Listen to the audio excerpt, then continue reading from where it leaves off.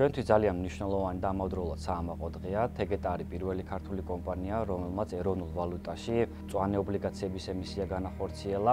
ეს ტრანზაქცია ჩვენთვის აგრეთვე მნიშვნელოვანია იმ თვალსაზრისით, რომ ეს არის პირველი პირდაპირი უცხოური ინვესტიცია ჩვენი ჯგუფისთვის. ეს მიანიშნებს დობის იმ მაღალ დონეზე, რაც ჩვენს პარტნიორებს გააჩნიათ თეგეტას მიმართ.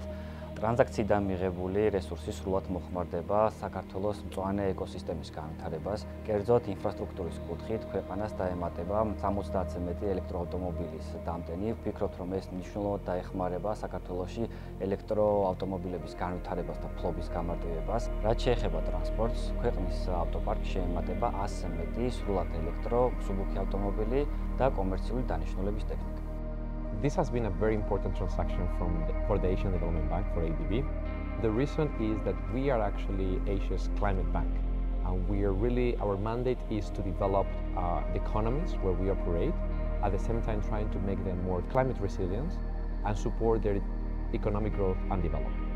And developing capital markets has definitely been one of our priorities in order to bring more investors and as well to improve the access to capital to our companies, in this case like Thegeta. And in this case, it's particularly important because it's the first time that a green bond is issued in Georgian lari. So that also helps to develop the local currency capabilities of the market. თეგეტა ჰოლდინგისა და TBC კაპიტალის წარმატებული პარტნიორობა გრძელდება. ძალიან მოხარული ვართ, რომ რეგიონალური ავტოინდუსტრიის ისტორიაში და ასევე ადგილობრივი ფასიანი ქაღალდების ბაზარზე პირველი მწვანე ობლიგაციის განთავსება TBC კაპიტალის მხარდაჭერით განხორციელდა. ESG და მწვანე ობლიგაციების მიმართ ინტერესი მსოფლიოში მნიშვნელოვნად იზრდება. ბაზრის კაპიტალიზაცია თითქმის 1.2 ტრილიონზე მეტია და მოლოდინი გვაქვს, რომ ეს რიცხვი მატერიალურად გაიზრდება.